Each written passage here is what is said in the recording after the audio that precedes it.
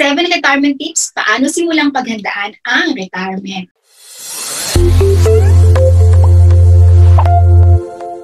Hi everyone! My name is Cynthia and I'm the founder of The Fuller Mind. Bago ko po ipagpatuloy yung nais kong i-share, kung gusto kong matuto ng may kinalaman sa saving and budget tips, stock market investing, and wise spending, please subscribe to my YouTube channel kung hindi ka po na-subscribe, and please don't forget to click the notification bell para lagi ka pong updated sa mga bagong videos ko. Meron po akong 7 retirement tips kung paano simulan na paghandaan ang iyong retirement. Pero ito pong aking nais na i-share ay base po ito sa sarili kong experience. Kung tatanungin niyo po yung ibang opinion ng ibang tao, may kanilang retirement tips din po sila. Ang aking retirement plan is a process. Hindi po ito nangyari ng isang gabi lang. Okay? May mga plans po akong ginawa at ito yung aking sasabihin sa video na ito. Sisimulan ko na po agad.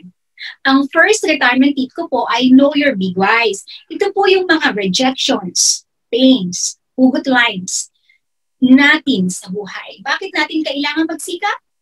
May kanya-kanya po tayong kwento ng buhay at ito yung ating mga pains, rejection at big whys. Gawin po natin siyang magiging ating striving force upang matupad natin yung pangarap natin. Para po sa akin, the more painful my big whys, the more I have the eagerness to fulfill my dreams. Ang second retirement tip ko po ay identify your goals. Ako po, ang main goal ko is to retire within 2 years. Nung time na nag-decide po ako na gusto ko na mag-retire, 2 years lang po. 40 years old ako nung nag-goal ako, at ang sabi ko sa sarili ko, dapat at the age of 42, makapag-retire o makapag-resign ako sa work ko. Bago ako mag-retire o mag-resign, I considered the money that I have. Dahil mawawalan po ako ng sweldo. Ibig sabihin, mawawala na din yung regular income ko bilang isang empleyado. Araw-araw po tayo gumagastos. Madaling maubos ang pera kapag hindi mapapalitan ng sweldo. Kaya kasama sa plan ko po ang perang kailangan ko bago ako mag-retire. Dahil ako po ay 19 years in service, meron po akong retirement fund na nakuha sa company na aking pinagtrabahuhan. Kasama po sa computation ko na gaano tatagal ang retirement fund ko base sa expenses namin kung worst case ay hindi mag-work ang mga plans ko. Okay? So kasama po yan sa mga kinonsider ko. At nilista ko ang specific plans and objectives ko at bawat plans ay may target date. May mga time na hindi ko po na-achieve based dun sa target date. Pero overall, na-achieve ko yung goal ko na to retire within 2 years. Simulan pinlan ko po ito. Also, ang ginawa ko po ay set priorities. Naku, madami po akong sacrifices. I have to weigh things. Kung ano mas dapat kong unahin. Kasi po ang iksi ng span na binigay ko sa sarili ko para makapag-retire. 2 years lang po eh. So malalim po kasi yung big whys ko. Kaya ganun ako kapusige na makapag-retire in 2 years. Ang third retirement tip ko po ay time management. Ito ay isa sa mga dapat kong ayusin. Ang na-establish kong schedule for 2 years na nag-work sa akin para hindi po ako magkasakit ay tuwing weekday, ganito po yung nagsisimula yung araw ko. Gigising po ako between 2 to 4 a.m. Body clock po yung gigising sa akin. Yung first gising ko, itutulog ko ulit. And then yung next gising ko, yun na yung bangon ko. Kung anong oras po ako bumangon, hanggang 7 a.m. po yun. Ako mag-work para sa plans ko. Kasi po, 8 a.m. to 5 p.m. ay isa naman ako empleyado. Dinner time namin, 6 p.m. Then, between 7 to 8 p.m. tulog na po kami. Ganyan po yung weekday routine ko for 2 years noon. Sa weekend, ginagawa ko din po yung plans ko. Kasi nga po, 2 years lang po yung inalat kong time. So, maiksi po yung time eh. Kaya I need to work hard. Ang naisip ko naman po kasi, after 2 years, magkakaroon ulit ako ng bagong schedule. Kasi nga, retire na ako.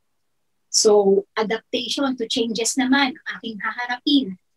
Ang fourth retirement tip ko po ay focus on one thing.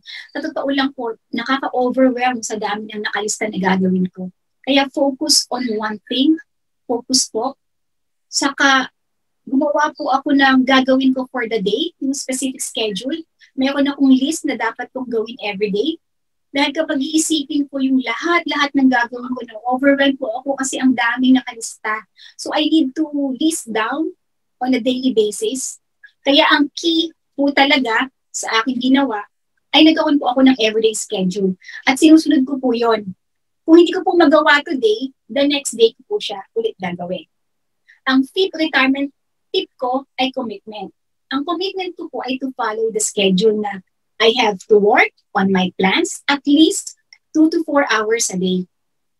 Kasi nga po, 2 years lang yung aking inalat yung aking target date. Parang ganon. So, kailangan ko i-align yung schedule ko para hindi rin ako magkasakit. Kaya 2 to 4 hours a day po yung naset kong time. Okay? Ang sixth retirement tip ko po ay find a mentor. Just imagine, kung ang target date ko ay 2 years lang, kung wala akong mentor, at kung mag-research pa ako kung ano yung mga step-by-step gagawin ko, kukulangin po yung oras ko. Malamang, more than 2 years po bago ko matupad yung goals ko. That's why I invested in myself as well. What I did was, I enrolled in online courses, I paid for the courses, I studied the courses, and I applied the learnings doon sa courses. If I did not learn yung content ng course, will I be able to achieve this? Maybe yes, pero baka it will take me 5 years or more.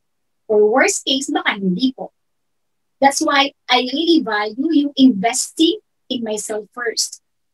Ang seventh retirement tip ko po ay take action. Aralin, i-apply natin ang natutunan natin. Kung ano yung instruction sa mga courses na na-avail ko, ay sinusunod ko po talaga yun, yung mga step by step. So, madami pong steps yun actually, madaming steps. So, ganun po yung aking naging journey for 2 years. Self-discipline na sundin ang aking plans. Ang next tip ko po ay bonus tip na kasi ito ay para sa mga may asawa. Explain to your spouse your plans and the target date para maunawaan niya. Kinausap ko ang asawa ko na ito yung mga gagawin ko. Kaya meron akong mga bagay na hindi ko po nagagawa na siya ang gagawa. At okay kami sa setup na napag-usapan namin. Work from home mom na po ako ngayon and it's fulfilling. Bago na din po yung schedule ko ngayon. May time na akong gawin yung mga bagay na hindi ko po magawa noon like mag-bike kasama ang anak ko. May time na ako mag-drawing kasabay ang anak ko. In short, may time na po ako sa family ko naman. Mas may time. Pero bago ko po na-achieve ito, I really worked hard for this in 2 years and even right after I retired. I really worked hard for this. Sabi nga po ng isang quote, no pain, no gain. It really boils down into self-discipline and having a supportive husband. I cannot do everything without my husband. Sana po ay nakatulong itong aking munting sharing sa video na ito. At pwede pong mag-comment kung may mga katanungan ka pa. Kung huwag pong kalimutan mag-subscribe at pakiclick yung notification bell para lagi ka pong updated sa mga bagong videos. Muli ako po si Cynthia Fuller at nais kong magsabi ng salamat my friends and I'll see you in my next video.